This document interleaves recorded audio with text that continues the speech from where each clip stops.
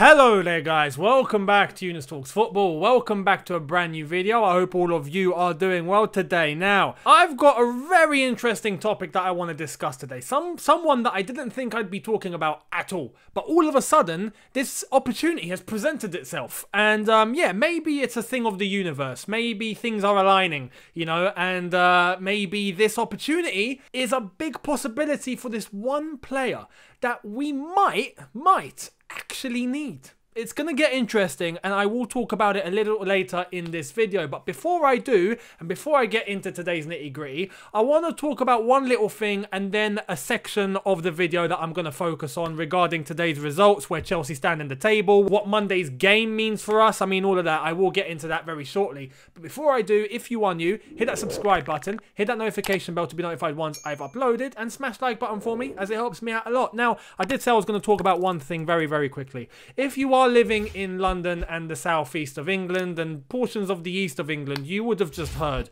what Boris Johnson has come on TV and said. We are entering a tier 4. You know, it's not just tier 1, 2 and 3. Nah, now we've got a tier 4. It sounds like we're trying to build a wedding cake. You know, this is how deep it's going. And this is how ridiculous things are starting to get now. If you truly think, right, I just have to say this because I feel like with a little bit of an audience, I just need to get this out there. And hopefully you can go and look into this data for yourself. But if you truly believe that any restriction that is coming in now is going to stop all of this madness within 2-3 weeks, I'm sorry, but you really need to go and look at the facts for itself. And you really need to, I don't want to say just wake up and smell the coffee, but something along those lines, because it's not going to happen. What they are doing to people is hurting loads and loads and loads of people psychologically, and it's not going to end. So I just want to tell you guys, brace yourselves, look after each other, support each other. If you are struggling, speak.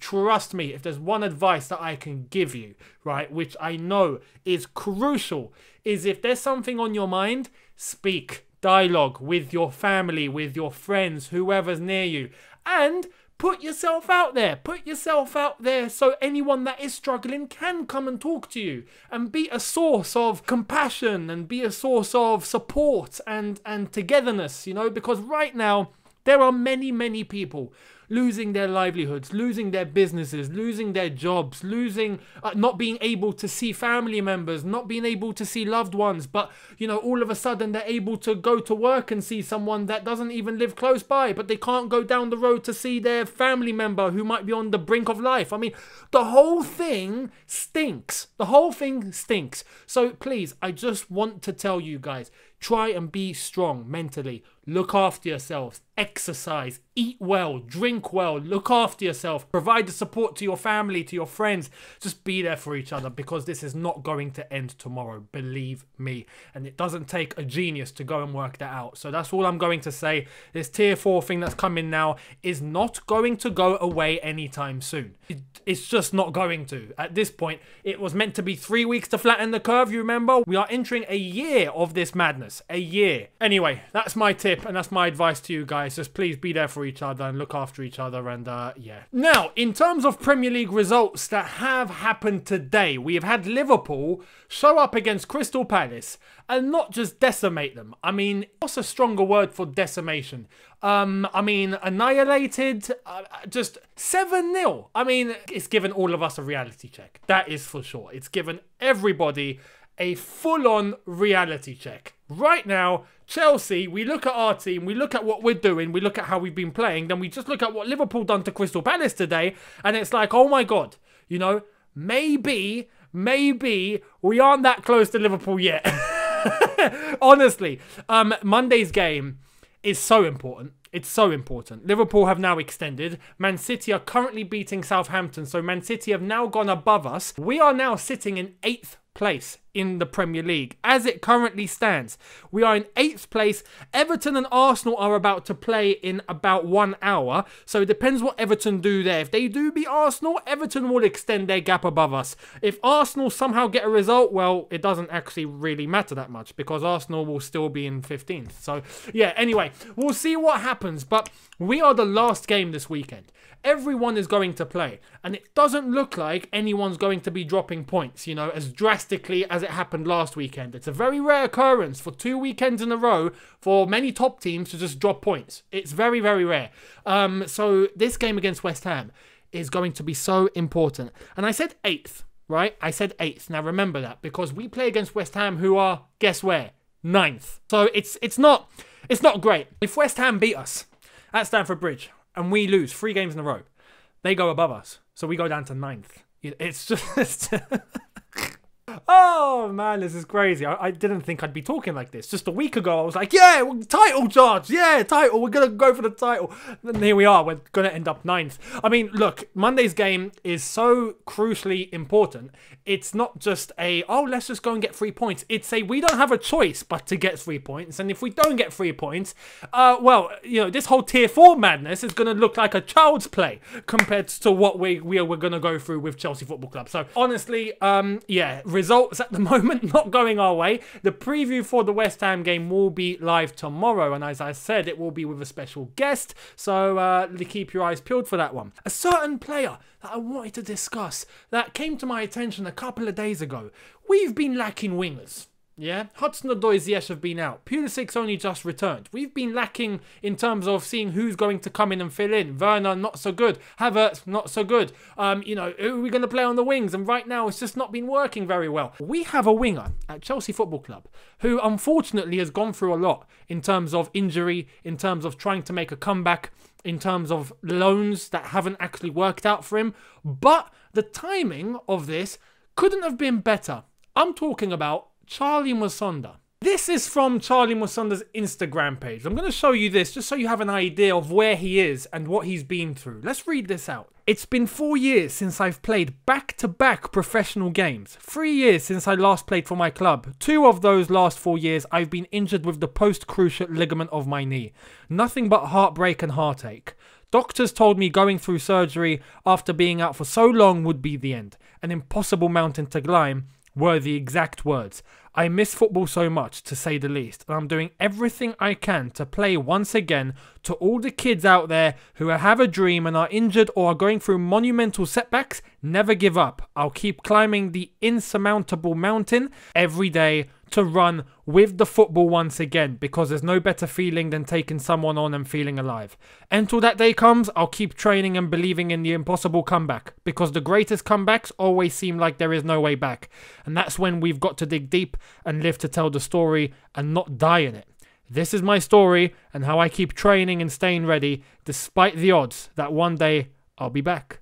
That was on October the 7th. Now, since then, check this out. We have this.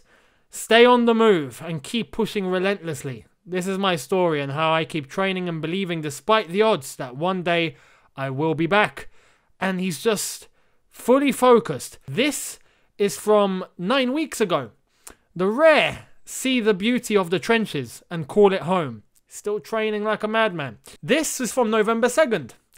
The sweat keeps on pouring. It's the only way. The odds are just the odds. This is my story and how I keep training and believing despite the odds that one day I will be back.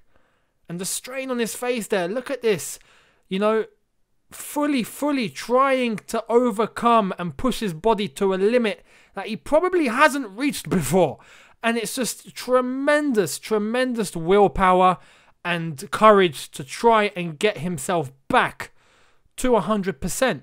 He's doing everything he can in terms of resistance, in terms of strength, power, everything that you could ask for in a training session. He's currently putting himself through. And the knee injury is the worst for a footballer because, you damage your knee to a very bad extent. As he said, the chances are very, very slim of you making a full comeback. But he's doing everything possible to make that happen. This is from 1 day ago. Check this out. Feels good to be back at Cobham and back in training. The comeback continues.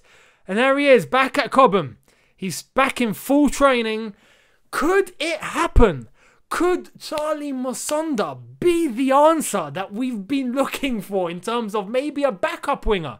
Because we got him those years ago And, you know, he came through our academy ranks. He came through our under-18s, under-23s, you know, got promoted to the first team. And very rarely made the odd appearance. Very rarely. Sent him out on loan, came back on loan again. We saw him go out on loan to Celtic. You know, Vitesse. Hasn't worked out as he's been battling through this whole injury crisis and this whole getting past surgery. But as a winger, and him working this hard, and the fact he's now back in full training, could he be the answer in terms of a backup winger? We find ourselves in a situation like this where there's no Ziyech, there's no Hudson-Odoi, maybe there's no Pulisic. Well, we have Charly Musonda. Could it be? I want to leave that thought with you. What can Musonda do? I know the Nigerians in the chat are definitely going to be like, yeah, absolutely. He is the guy. He is the one. We must play Musonda. Funnily enough, he's actually not that far from me, from where he's from. He's from New Malden, and New Malden isn't actually that far. So he's a South Londoner, which is nice. Yeah, Charly Musonda, he had the ability. He had the potential. His body has limited him. But now, it does seem like, even though the doctors gave him a 20% chance of him making a full recovery and playing football again at the highest level, it might seem like he might actually pull it off. So, again, is Musonda the one that we call upon when he does get back to 100% and he does recover from his cruciate ligament injury? Because if you ask me, I think we might have something here. I really do. I think, and I love to see a player, despite all the odds that many others who have been in that situation have given up and retired. They've given up. They've retired. They've listened to the doctor and they've gone, that's it. It's over. They're telling me it's over. It's over. He didn't. He's kept going. And look at him now. Chelsea had faith in him. They haven't released him. He's still at the club. Now he's back at Cobham. He's back in full training. This is just a story that could be turned into a movie if he pulls it off. I really love to see a player like this with that much hunger and desire and overcoming not just the odds, but coming back from something like this is remarkable. So I want him to succeed, and I think he can. I really think he can. Let me know in the comments. I'd love to hear it. Hit the subscribe button if you are new. Hit that notification bell to be notified once I've uploaded. Smash the like button for me. As I said, it helps me out a lot. So thank you all so much. And tomorrow, Chelsea versus West Ham preview. Again, as I've said, with a special guest. And then on Monday, it will be the watch-along with the background. Don't worry, that hasn't disappeared. It's only just for the watch-alongs for now. But it will be back. And then after that, your match review after it's all said and done. And hopefully we get 3 points, because we don't have a choice. 3 points or 3 points. That's all we can get. I will see all of you tomorrow. Thank you all so much. Look after yourselves. Have a good one. Take care and peace.